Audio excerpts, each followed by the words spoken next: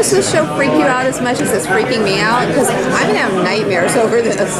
I'm not. Yeah, it's spooky, huh? Yeah, things it's you're so like weird. living in your kitchen, just listening to everything you say, and yeah, just writing it all down.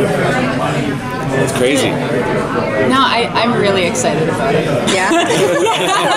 Just in terms of, because it's stuff that I just have read about it a lot and listened to a lot of stuff about AI and stuff, and I just think that it's something that people are not aware of enough, you know, and so the fact that there's going to be this like mainstream show that's going to be addressing this issue that a lot of people are not talking about, I just think is important, you know, so it's not just your usual like, you know, detective show. Not that detective shows are great and stuff, but you haven't seen something like this, and I find that incredibly exciting. And I think that the threat that is posed in the show is something that is very much a reality, or could be. A lot of these things, they go way off into space or into the future, and like they talk about like robots with red eyes and stuff like that. What I think that the directors and creators have done so well is they've made it really grounded in reality. Like, what if it happens tomorrow?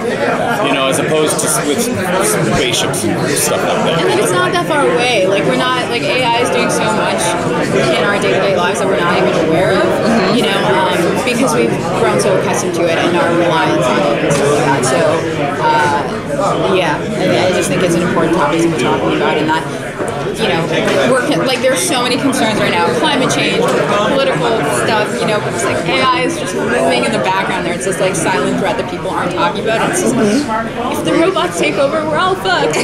Exactly.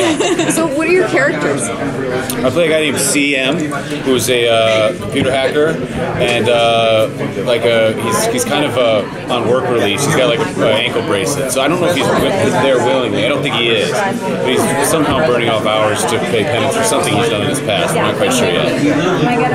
And I play Gina, who is a data analyst who works at the FBI. Oh. Yeah. Do they give you a backstory? I mean, you really don't know what's happening to him? It hasn't got. I haven't heard yet. Okay. But I'm sure I'll find out at some point. Yeah.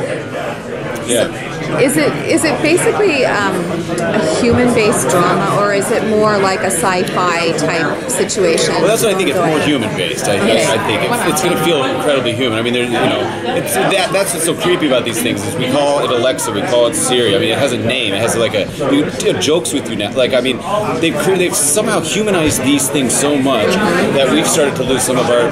We've become dehumanized somehow with each other. Like, people are proposing to Alexa. Like, that's a fact. There was an article out about it, how it's just like, what is this saying? And also the fact that like how it is altering the psychology of kids, that they're yelling at Alexa and they're being rude to it, and like dealing with the fact that Alexa is female voice and Siri is a female voice and all these things, and how that is. I didn't think about that. What does that mean? Yeah, well, I mean, what do you, like, you have children who are yelling at women robots. Like, why, like, just putting it out there. It's like, you don't even think about that, but it's like, that's very much what message are you sending out when you're allowing that dynamic to happen. So I think it is, people think of AI as this thing that's really far away and removed from our day-to-day lives, but it's not. And yeah, that is what the show does. It humanizes it. So was that, I mean, at the very beginning, the appeal of it, was it something that's current today, we need to know about this? Is that why you latched on? Yeah, well, I don't think it's, you know, the show Chernobyl? So it came out, and there's this one thing that one of the guys says to the other guys, like, how do we fix this problem? And the other guy's like, we've never faced this in, like, the existence of the planet, so we don't know. Like, we're facing this threat that we've never experienced. And so I think that's what, like, this is talking about a threat that we haven't experienced yet, but we're very close to. We're on the, like, edge of entering that possibility. And so, yeah, that's why I just thought it was very current, relevant, important to talk about. It's also fun. I mean, it's going to be like a thriller, and it's going to be like a race against the clock, and like it's, to me, it feels like a blob. You know, it's like this kind of faceless, nameless, bloodless thing that's just kind of consuming all aspects of our lives, and we're trying to run from it or attack it or destroy it or whatever, but it doesn't have a name, and you don't know where. You know what I mean? It's kind of in that tradition of kind of it's everywhere. Like, you know what I mean? Very John Carpenter. You know? Yeah. And was also like, it's Manny. It was like 24. You know, it's like shit's happening. Like things have to get done and stuff. I just I just get like excited about the the real things of it and how like I said, when I read the script, I was like, oh my god, this is so cool. This is all real shit. You know, like it's not like I mean, he pulled it out of nothing. Like it's so based in research, and it's really cool that he made all this real stuff. Yeah, very cool and like fast and shit's happening. Oh my god. Car crashes. Yeah, car crashes, and how do we stop this, and what's happening, and like, whoa. Get to the chopper. Yeah. But you can't win the battle, or there won't be a second season, right? So. Well, I mean, it's it's kind of like a game of whack-a-mole, I think, a little bit. Yeah. You could maybe grab, put one out, but if this thing's out of, if the genie's out of the bottle. Yeah. How do we? It's out there now. Yeah. Interesting.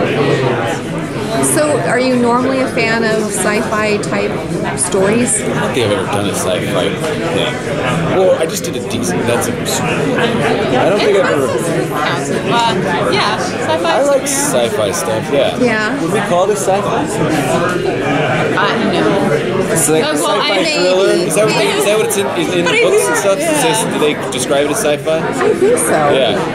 I mean, like a future where robots take, and not robots, but AI takes over is, I think, considered sci-fi. But I'm so like into this, and I'm like, no, it's not sci-fi.